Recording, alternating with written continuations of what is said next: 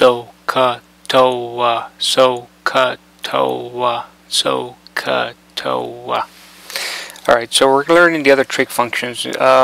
Many people use this word to try to remember what they all are. In the last section, which was an absolutely crucial section where we introduced sine and cosine, the trig functions that changed the world forever.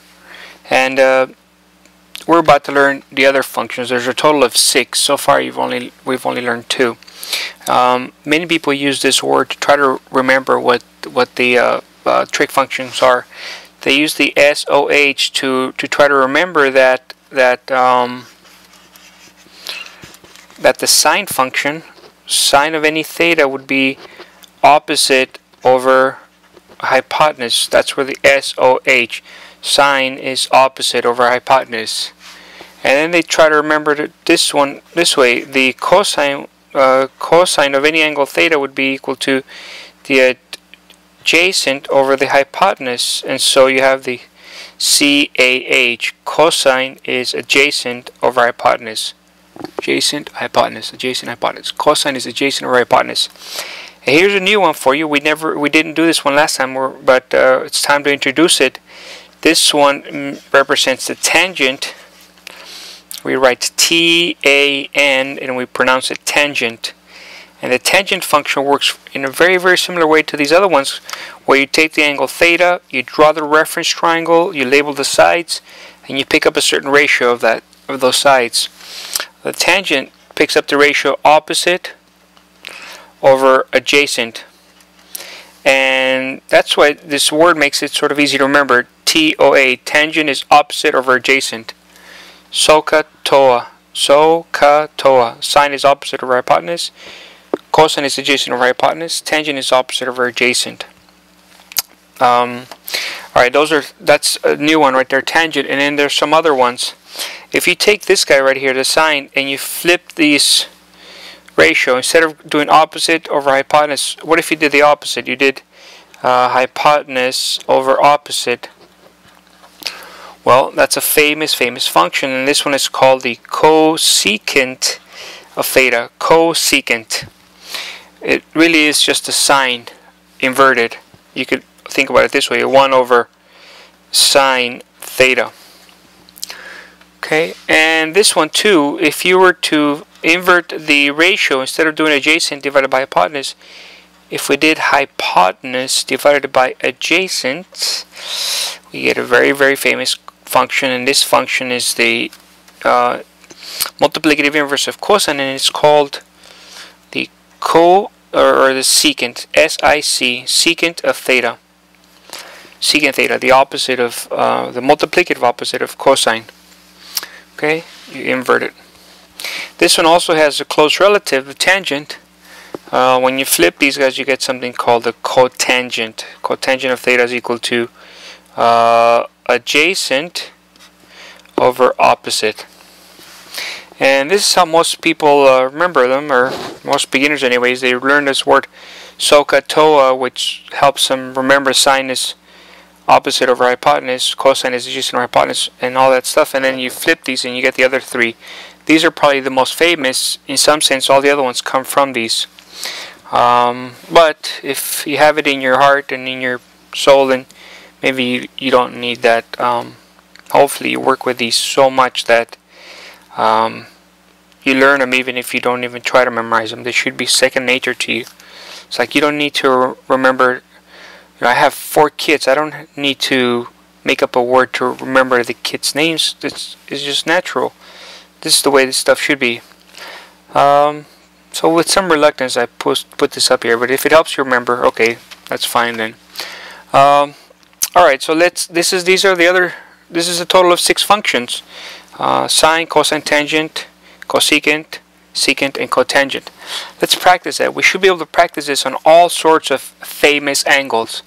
And what I mean by famous angles is angles that end up in either the 30-60 triangle or 45-45 or an almost triangle. Anything that ends on one of those, we should already know any of the 6 trig values with no calculators, no tables, nothing but heart and noodle power. Okay, let's try it. Okay, let's try tangent of 30 degrees. Here we go. Tangent, you would draw your reference triangle for 30 degrees, and you could make the hypotenuse any length you want. I'll make it length 2. This is 30 degrees. Across from it, you find the smallest one, which is always half the hypotenuse. That would make it 1. Across from 60, you would find the medium one, which is the square root of 3 times the 1 times the small side. To the right is positive, up is positive. I've got everything labeled. From this point of view, I know that the tangent is opposite. Tangent is opposite over adjacent. So tangent would be up from here. The opposite is 1. The adjacent is the square root of 3. There you go. See that? Oh, some of you may be thinking about rationalizing the denominator. That's for the birds. Alright, let's do another one. Let's do secant of 225 degrees. Okay, no calculators, nothing but noodle power. First, you draw the reference triangle for 225 degrees. That would be 180 plus 45 more. This is called the reference angle. This whole thing is called a reference triangle. Let's label it. Let's make the hypotenuse any length we want. How about square root of 2? Perfect. From the 45-45 triangle, to get the other ones, you divide by the square root of 2. So this would be 1, this would be 1. If you go left, it's negative. If you go down, it's negative. Hypotenuse is always positive. There it is labeled. Now secant ratio would be hypotenuse divided by adjacent. From this point of view,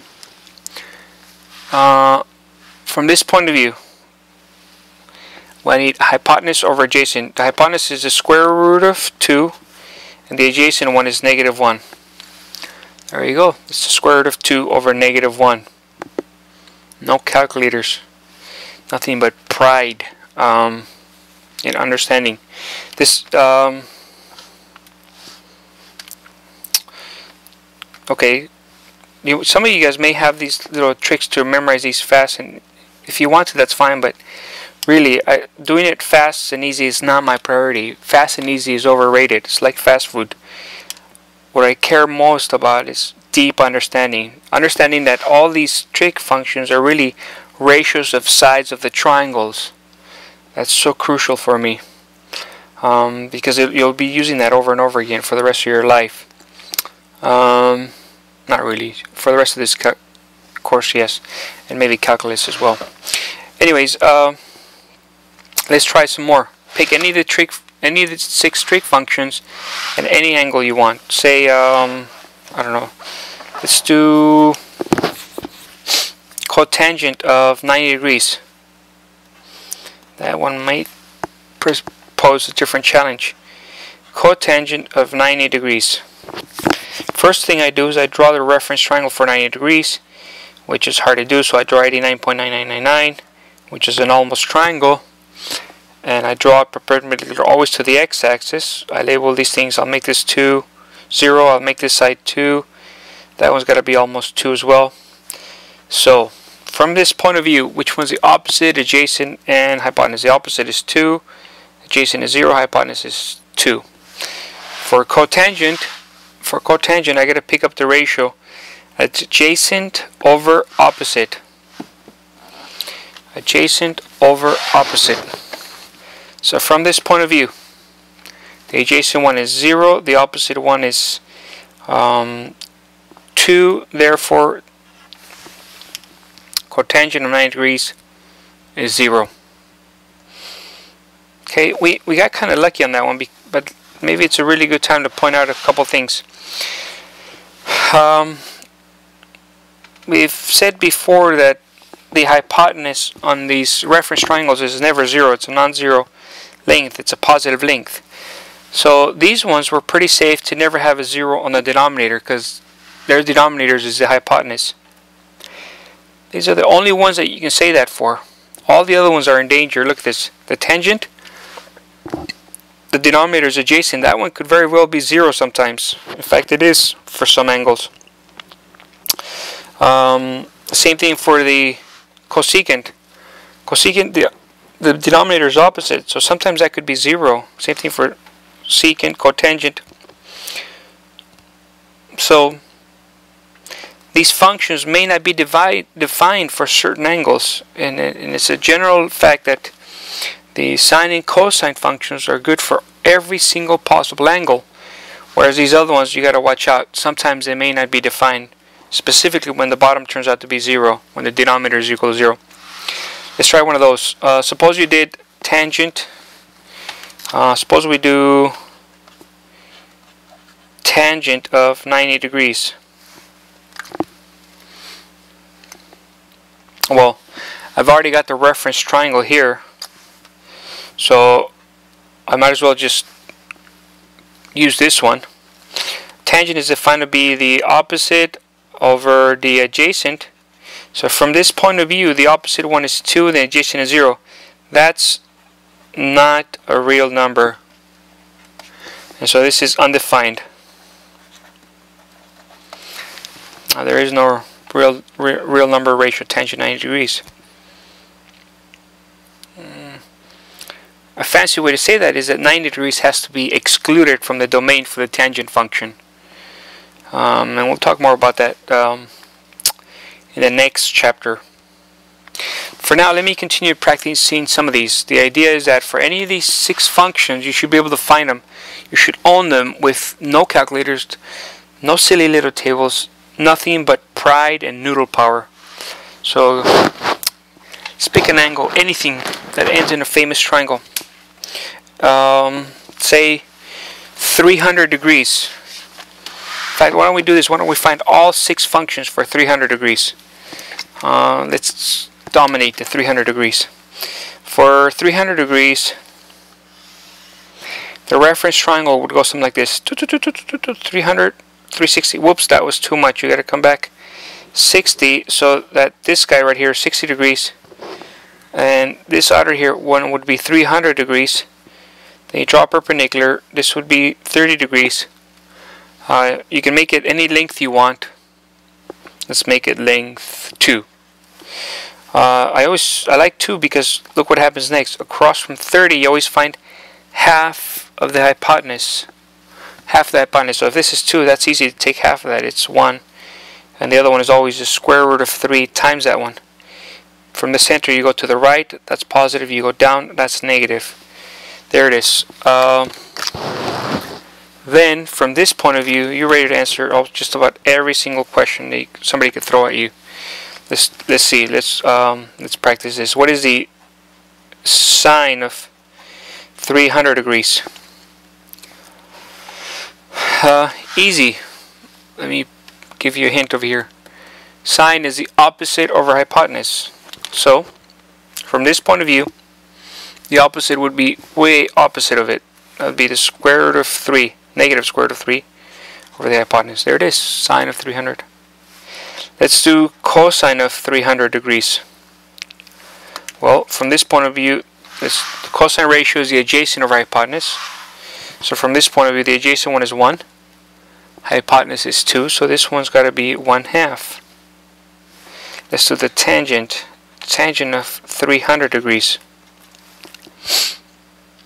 Tangent is opposite over adjacent. From this point of view, the opposite one is negative square root of 3. Adjacent one is 1. There's your tangent. Let's do cotangent of 300 degrees. I know cotangent, all it does is flip these ones, so I've got to have 1 over negative square root of 3. Let's do secant of 300. I know the secant, all it does is flip the cosine. So whatever I had here, 1 over 2, I'll just flip it. This is 2 over 1. Let's try the cosecant of 300 degrees. I know that the cosecant, all it does is flip the sine. So if sine of 300 was square root of 3 over 2, all I do is flip those 2 over negative square root of 3. And there's my cosecant of 300 degrees. Just like that. You should own these. Everything that's a famous angle, you should not be able to calculate everything with no notes or nothing. You know, you just noodle power. Understanding the 30-60 triangles and the 45-45 triangles and the almost triangles. And this little SOHCAHTOA thing. I think that's a really short lecture today, but it's short, but it's very, very important. It's the 6 trig functions which we will study for the rest of the semester. We'll do nothing but study all their properties. Absolutely such a crucial section today. So I do hope that you will take the time to read the notes and do the homework.